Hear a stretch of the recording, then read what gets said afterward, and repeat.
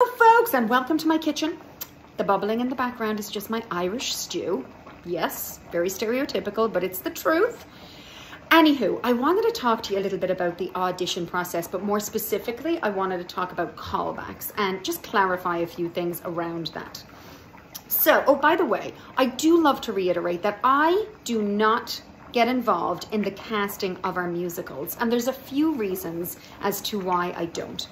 The first reason being that my own son is in a lot of our musicals, and although I feel that I am professional enough to be impartial when it comes to casting, even if my own child is in the cast, it just still doesn't feel right. And I also don't want him to have the disservice of people thinking that because I'm on the casting team, that he might have gotten a certain role because of me, because that's not the case. Never has been, never will be. Another reason why I don't attend the casting portion of auditions is because I trust my team and they have a vision. They know exactly what they're looking for, and I just support from a distance, usually in the form of sending food over to the church or wherever they are casting to sustain them for the many hours that it takes them to cast a show. So with that aside, we audition our kids either in person, via video submission, or sometimes a combination of the two.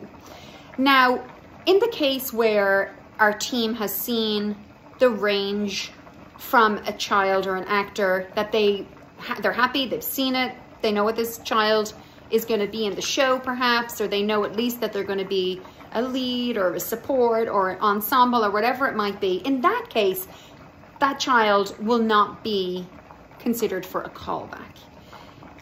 That's not necessarily a bad thing. And I really want to drive that home because unfortunately, callbacks have become synonymous nowadays with it being a great thing. And it's not a bad thing to get a callback, but it's no better than not getting a callback. And what I mean by that is just because you're getting a callback does not guarantee that you are going to get a lead role. It doesn't even guarantee that you are going to get the role that you were called back for if you're called back for a specific role. In the same way that not getting called back should not be synonymous with disappointment. Sometimes you're not getting called back because the team has already cast you. And yes, that can include a lead role, again, a supporting role, or ensemble. So if you could help us, and maybe some of our actors are watching, and I would recommend that they watch this as well, we really need to reiterate that getting a callback does not guarantee a lead role, and not getting a callback does not eliminate you from getting a lead role.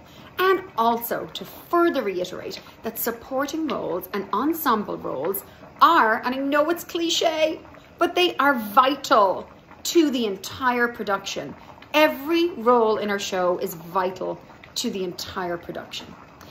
So when we call back kids, when it's in person, we try to do it on the same day or the day after. Now, when we do it on the same day, this means that some kids will be kept longer than other kids. We will dismiss some kids earlier, and then some kids will be kept back for the further audition, which is the callback. Again, if you are dismissed early, this is not synonymous with a particular role, or I'm not being considered for a bigger role. Just as you being asked to stay longer, again, is not guaranteeing that you're going to get a lead role.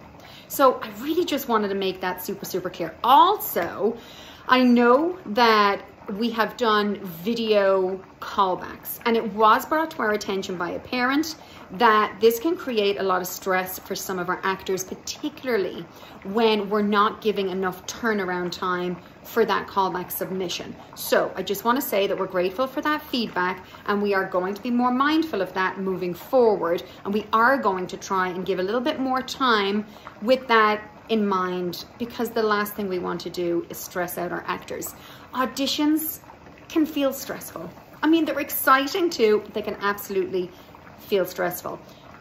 Keep your expectations in a nice balanced place and remind yourself that no matter what, if you are cast in the show, and of course that only goes for open call casting, right? If you are in a program with us where everybody gets a role, well, everyone gets a role, and that's great.